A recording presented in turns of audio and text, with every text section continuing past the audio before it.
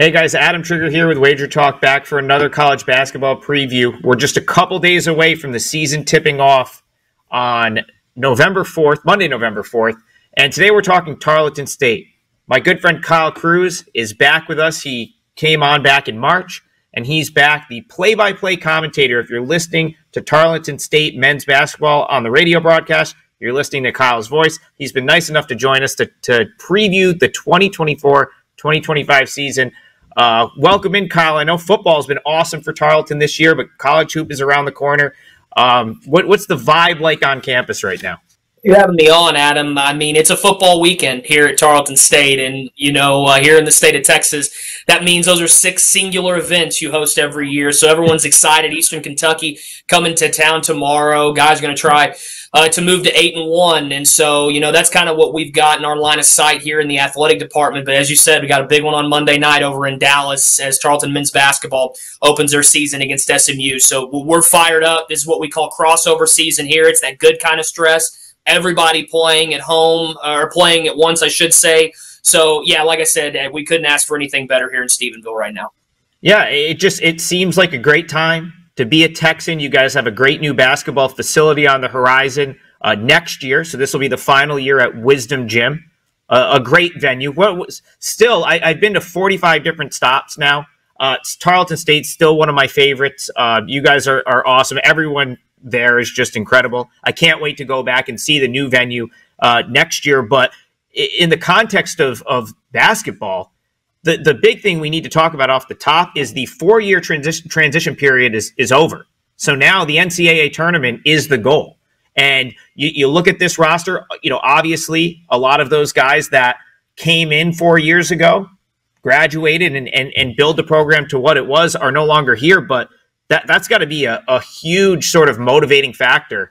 Now that there's that light at the end of the tunnel, you win that tournament at the Orleans Arena in Vegas in March, and you're going dancing. Just talk about that for a second. It's one of the biggest challenges of the reclassification period, Adam, is when our coaches, and not just for football or basketball, for all of our sports, when they get into living rooms, it's a tough sell at times. You can't play for championships for 4 years. And so it was really cool back in May.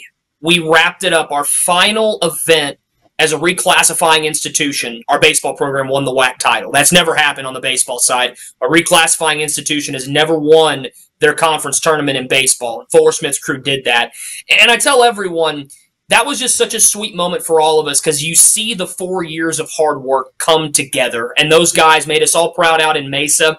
But yes, March Madness, that is one of the biggest events in all of college athletics every year. So the ability to be able to go to Vegas, get hot, try to punch your ticket to the NCAA tournament, I mean, that's huge for a recruiting standpoint for the Texans. And so I know Billy Clyde and his crew, they're ready to get after it. We've got a challenging non-conference schedule, and the WAC's going to be one of the top mid-major leagues in America once again this year. But yeah, I think you hit the nail on the head. I mean, that is a huge reward for our student athletes, and not just the new ones, but the ones that have stuck this reclassification out, who have bought into the vision of Tarleton. They now get the opportunity to compete for a conference championship that will then put them into the NCAA tournament. So absolutely, we're fired up that we're NCAA tournament ready. Yeah, it almost looked like the basketball team was going to, force the committee to, shoot down a dream last year. Of course, the Tarleton had just an incredible season. I want to talk about for a second because this was the rare scenario where, being too good almost put Tarleton in a tough spot from the coaching standpoint. So, of course, Billy Gillispie has done a phenomenal job building this program from, first year in D1, coming from the D2 to the D1 ranks. Now, last year was his 4th season, and he takes a medical leave in November. Joe Jones takes over, goes 23-8, and has Tarleton on the brink of winning a WAC title. To the point where Jones' stock went up as a coach. He's now elsewhere. Gillespie, he's still here and ready to be the coach again, but a lot of his players either graduate or left. But I also think that how well they did last year, how well Tarleton State did last year, really speaks to Billy Clyde's ability to build a program. And now though you come in and the roster does look very different. But the point I wanted to make before we get into that was, something I dug up that I think is very interesting. Obviously KenPom's the rating system that is pretty much widespread, kind of used even by broadcast teams, and everyone kind of references the KenPom ratings. Gillispie has outperformed his preseason KenPom rating all 4 years he's been at Tarleton State, including last year, even with the team last year. This year's team looks very different. But talk to me about the excitement around some of the freshmen. Obviously, getting Freddie Hicks back is huge. And what are some of the things that we can expect? Because as a college basketball fan, I feel like I know far less about this team than I have, Tarleton teams of the past couple of years.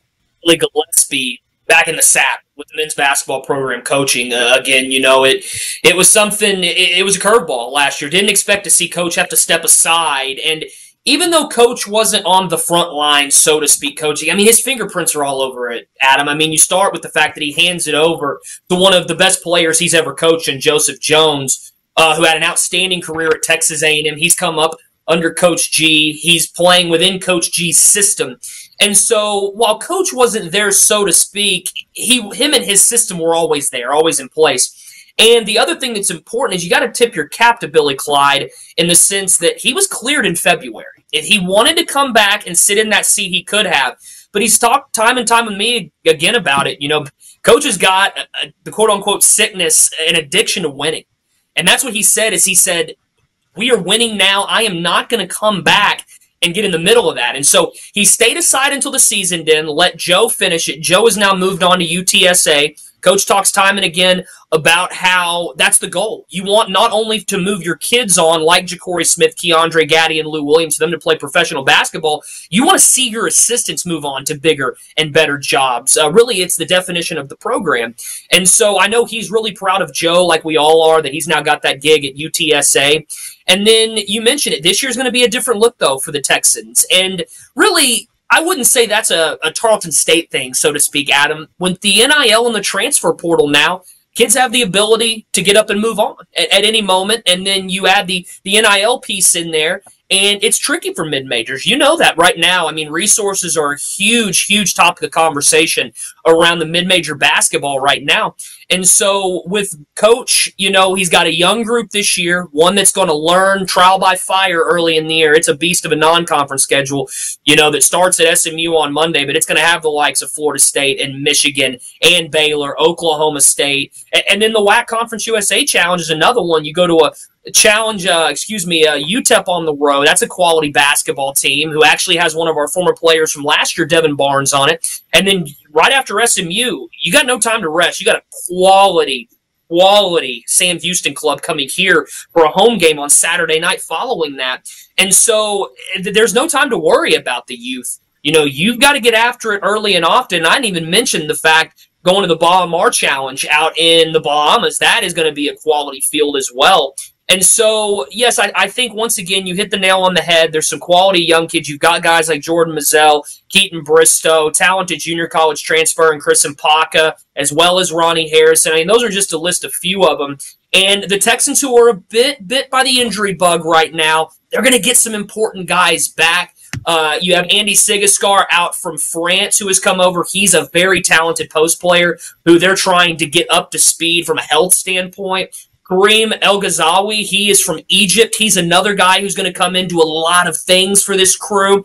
And then you mentioned Freddie Hicks. Fred's a bit banged up right now. But once this group comes to whole, once they can get healthy, I think they could be a force to be reckoned with. But as I mentioned, you've got no time to worry about the youth or worry about the new guys. You got to buy into this system. You got to lock in, because starting Monday night, it is going to be murderer's row in conference play, or non-conference play, excuse me, Adam.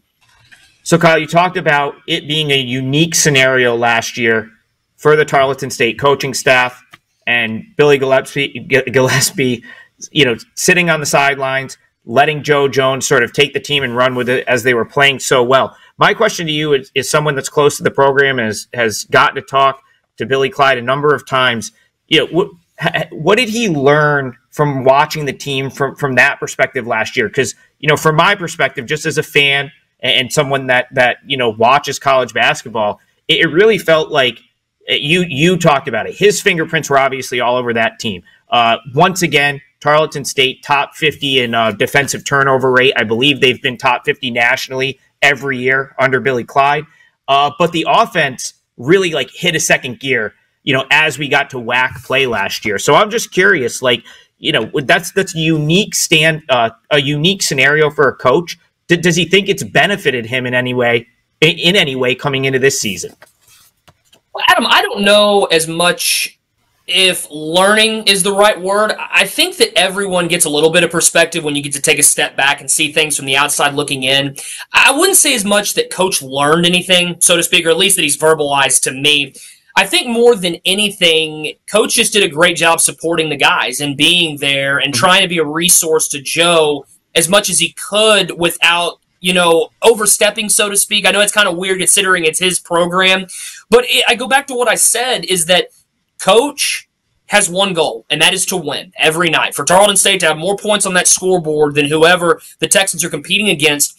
And so I think Coach showed a lot of humility. I think that is not something that gets talked about enough, is that he could have come back and said, no, I don't want to potentially get in the way of what, my student athletes and then one of the people he's closest with, Joe, what they're accomplishing right now. I want to let them finish the work they've started.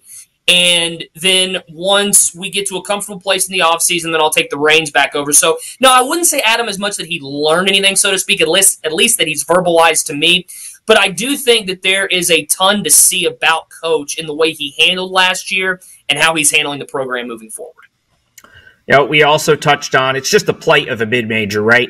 Graduation and teams leaving via the portal. Everyone deals with it. And, the Tarleton State, no exception with what was lost from last year's team. But Coach Gillispie gets a big get, in my opinion, in the transfer portal, getting Freddie Hicks back. He was obviously at Tarleton State, went to Arkansas State last year. Now he's back, and you talked about a guy that fits what Coach G wants to do: defense, tough play, drawing fouls. 2 years ago at Tarleton, Hicks top 10 nationally in fouls drawn per minutes on the floor. You get him back this year. How important is he going to be to build around for this team? Oh, he's crucial. He's going to be the centerpiece of this 24-25 program. Texans need him to provide that leadership with the guys gone. And you look back a couple of years ago, Freddie missed the first 3 games of the season, I believe, before we went to the Paradise Jam in the U.S. Virgin Islands. And his first game back, he goes, it was either 28 or 30 points against Belmont, but he gets to the free throw line 28 times. It's because Fred just has a knack for putting himself in the right place at the right time. And it's like Coach G says with Fred, the way that he sets the tone is 3 ways. He shows up on time with a great attitude, and he gives Coach everything he has. And if the other guys on the team can follow suit in that, the Texans are going to be a handful for everyone on that schedule this year. I think last year was important for Fred personally. I've gotten to visit with him about it. He's got 2 parents that were Arkansas State alums. His father had a successful career there. Mother had a very successful time there as well. I think there was a part of Fred that he needed to try that, see what it looked like. Arkansas State had recruited him before. They were really interested in getting him back home to Jonesboro. And so I talked to Fred about that. I think there would have always been a part of him, if he would have not tried that would have gone, I wonder what if had I gone to Arkansas State. And so he got to try that experience. And then after 1 year there, he realized, Coach G's my guy. Coach has looked after Freddie every step of the way. And there's nobody around that will speak higher of Freddie Hicks than Billy Gillispie will. There's no doubt he's a key cog to this unit this year. The Texans, they need him to be everything and then some for them to be successful. Yeah, and you look at the roster, and even though there's not a ton of minutes returning, and there's definitely some unknowns, there's plenty of interesting pieces that seem to fit what Coach Gillispie has done in past years. That scrappy defense, guys that are going to play, really just get up on you defensively, force turnovers, draw free throws. So, the backcourt is super interesting to me. I know, Marty Silvera comes from St. Peter's, so he's a MAC guy, then went to D2. Now he looks, I don't know if he's going to be the starting point guard or not, but he certainly looks like he's in the mix. You get D'Antoine Grimes from Baylor, who's someone that just didn't play a ton there. But some really interesting pieces. And Kyle, I think this team, we talked about the non-conference schedule, how crazy tough it is with like big name after big name. But you go back to the first year Tarleton was in Division I, and really like it was like apparent that they were undermanned against a lot of the teams that they were playing. And they scrapped hard with the likes of, I'm going off memory here, like Texas A&M really hung around in a game with them. There was others on that schedule. I look at this sort of November and December the way I look at non-conference for all of the mid-majors, right? It's more about just playing your guys, figuring out your rotation, and getting it sorted out for WAC play. Are you, Grand Canyon is what they are. They're going to be the favorite in this conference, no question. They are, just on another level of almost any mid-majors at this point. But like, how does what's the goal this year for Tarleton? What's like a reasonable expectation for this team as to what they can accomplish this year? I think the goal is to win a conference championship and then eventually a national championship. It's like Coach said at the Texan Club luncheon whenever we introduced the basketball season. He said, look, that's the end goal here, is to climb the ranks of the mid-majors, make a deep run in March. So why not play all these guys? See what you got. And I think that's where you see the schedule that mimics ones of the past. You mentioned the A&M game the first year at the Division I level, had a bunch of games scrapped that year due to COVID outbreaks at different universities that the Texans had scheduled. And then next year, you play Gonzaga, you play Kansas, you play Stanford, Wichita State, you go to Michigan. I mean, it is a laundry list. And then because the Texans played those teams so tough and you saw how physical they were, in your face, they don't back down, that's made scheduling difficult. It's hard to get people to Stephenville right now. And there's certain power fours that are saying, look, we're going to pay somebody $30,000, $40,000, $50,000 come in here. We don't want to stress and lose sleep the night before. And Coach G, he is well respected around the college basketball community. So there's a handful of coaches that said, yeah, Coach G on our non-conference, that's a headache I don't want to deal with. And so the Texans are fortunate, the power fours that are on there have signed up. It's going to be a lot of fun to watch and see. And I think it's going to benefit the Texans for conference play because when you go to SMU, when you go to Florida State, when you go to Michigan, when you go to Baylor, you're really getting to test yourself in those waters and how you handle adverse situations, how you match up against what, let's just be frank, is going to be better personnel at times. So you really find out a lot about yourself in this. But as far as an end goal, I mean, there is only one goal, and that is to win the Western Athletic Conference tournament in March and go dancing in the NCAA tournament. That's the beauty of college basketball, and it's the one thing that I think makes it just the best thing around. Everyone's playing for the same thing. All 364 Division I teams, well, especially when they get rid of the ridiculous transition period, are playing for the same thing. That's to get into that 68-team field and cut the nets down, in March. And I can't wait to see how it shakes out this year for Tarleton State. Kyle, thank you so much for joining. You've been a fantastic guest as always. I can't wait to listen to you call games this year on the Tarleton Network there. I will absolutely be back out to visit. Still, again, 45 different places. Tarleton is still one of my favorite stops so far. I will 100% be heading back when they open their new building. But if you're in Texas or in that area, this is the last year to check out a game at Wisdom Gym. I highly suggest you do it. It's a fantastic environment for a basketball game.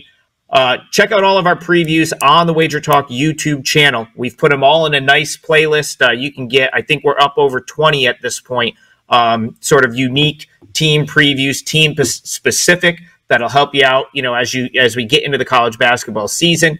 Again, thank you to Kyle. Like and subscribe to our YouTube channel, and you can find me on Twitter and all platforms at AdamTriggerWT.